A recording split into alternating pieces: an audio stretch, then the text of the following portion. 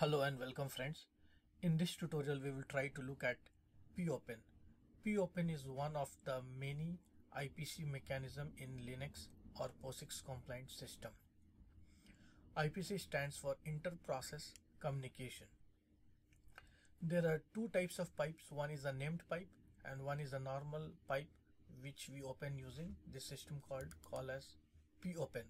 Named pipe we will look in subsequent chapter. In this chapter we will cover popen. I have opened the man page for popen, and as you can see the syntax of this call is it will accept a char star pointer which will tell what command to execute. This command could be a path to a binary, to an executable file, and the type. The type will tell whether it's for reading or for writing. When we open a pipe using popen, it's a unidirectional pipe, which means if you have one pipe open between two processes, like let's suppose you have process P1 and then there is a pipe to process P2, that means process P1 can send data to process P2. It will not happen vice versa. If you want to have vice versa, you will have to open two pipes. In this example we will look at unidirectional pipe to communicate between two processes. Now before I go ahead and give you a C example, I would like to show you from the shell perspective how does a pipe looks like. Many of you might be already aware, but let's try to do a quick recap.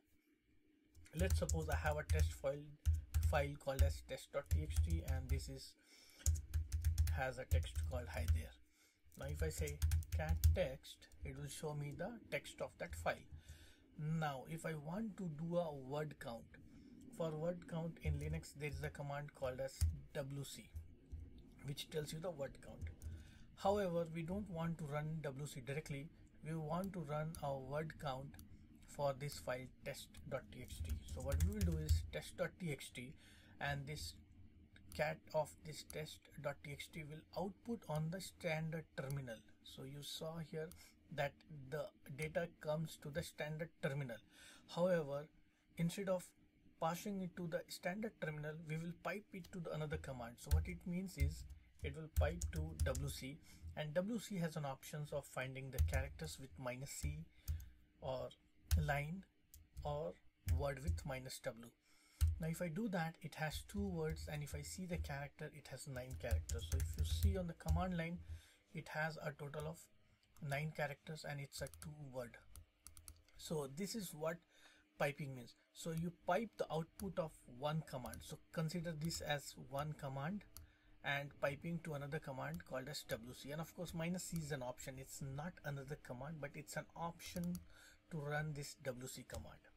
Same thing we can achieve with popen. So let's open the terminal and try to run a popen. So before I run it, let me construct one hello world application. So let's see, I will have another file called as test.txt, and in this I will just say hash include stdio.h int main, and then I will say printf hello there.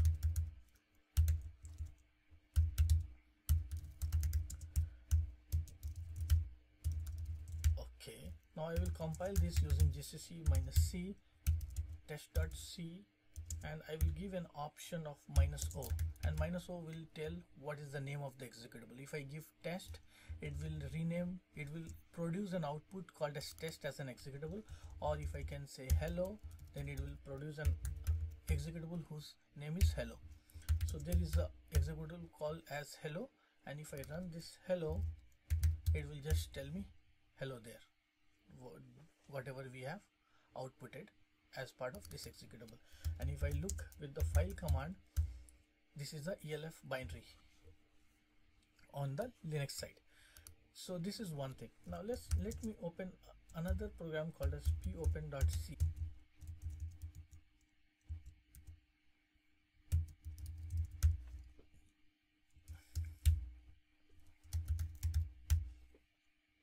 Okay, so now let me quickly open a program for popen. So as you have seen with the shell command, we can redirect from one command to another. So using a C code, we can achieve the same result. So I have a program called as popen.c already written, and in this popen.c I have a couple of header files. This is a standard Unix standard header file. This is for standard library. This is for stdio for standard input output, and string is for string manipulation. So here I will take a file pointer with all capital letters, and this is a readfp. This is what is being returned by popen. And then I have a buffer buff size +1, and I will have a number of characters being read. Then if you want to look what is the buff size, the buff size is given in stdio.h, and if you open stdio.h you will see buff size written as 8192. This can be platform dependent, but on Linux 64-bit Ubuntu this is 8192. Then what I do is I will, whatever buffer we have taken, it might have some junk character, so we memset it with all zeros.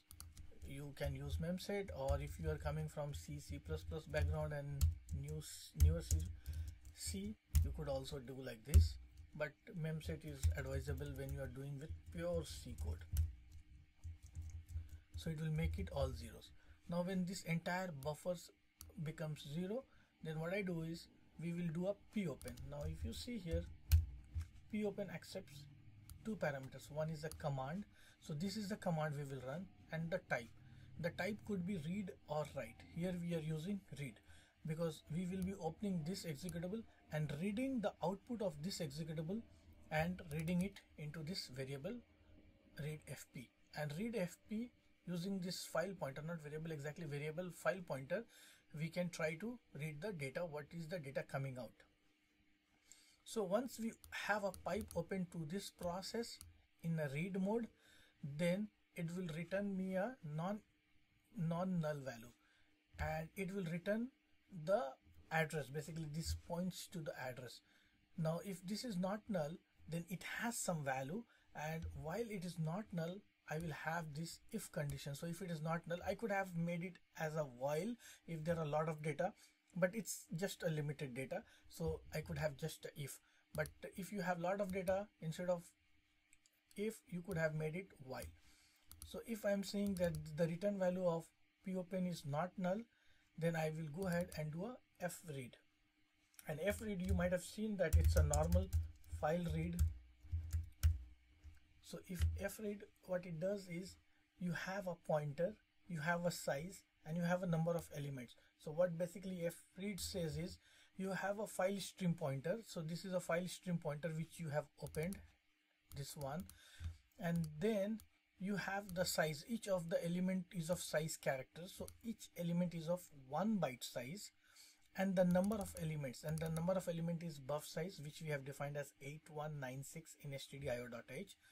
and take the data from this file pointer, this much data, and push it to this buffer, the buffer which we have allocated.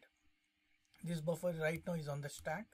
It's not on heap, it's on stack, but it's okay.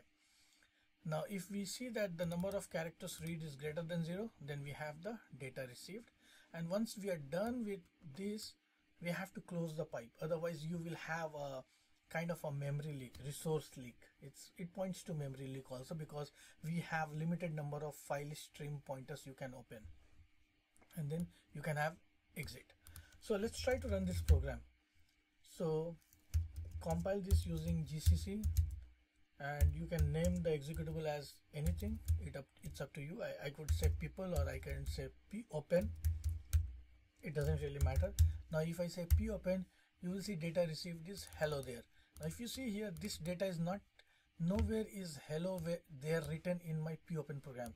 This is coming from the hello application which I have written. Instead of hello there in my hello application, I could have written something else. It would have printed something else. So let's do a quick test on that. So if I say test.c, and instead of hello there, I would say this is a test demo, and I will compile my test file test.c -o hello, and then if I run my popen program, this will give me, this is a test demo. So what's happening is this popen will open a pipe to this test.c program, and whatever is coming out of this test.c, basically hello, because the executable out of test.c is called as hello.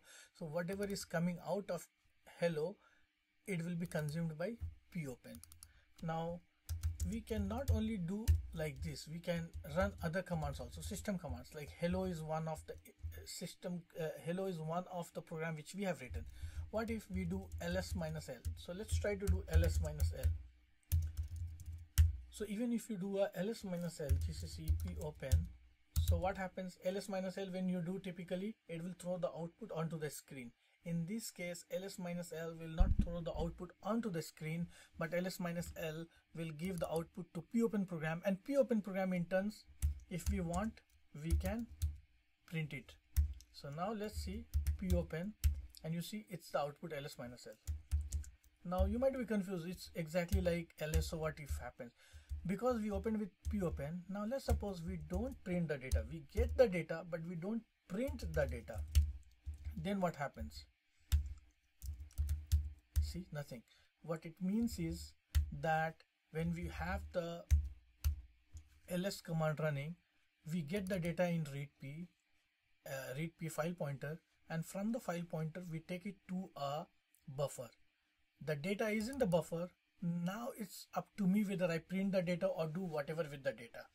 So popen is a way of communicating. So here, if you see here, there's one process hello, the other process is called as popen, or you can say one process is ls minus l and the other process is popen, and the data from ls minus l is being piped to popen using this call as popen system call. And that's how you deal with. Now this is one way, like you are getting the data from ls minus l command or hello command to this program using the pipe, which is a read only. Now if you want to write from this program back to ls minus l, you cannot write to ls minus l, you could have written into some other file, but let's suppose if you want to write the data back, you will have to open another popen command, another pipe, and with the write mode, and those things we can deal with. So that's how we deal with popen.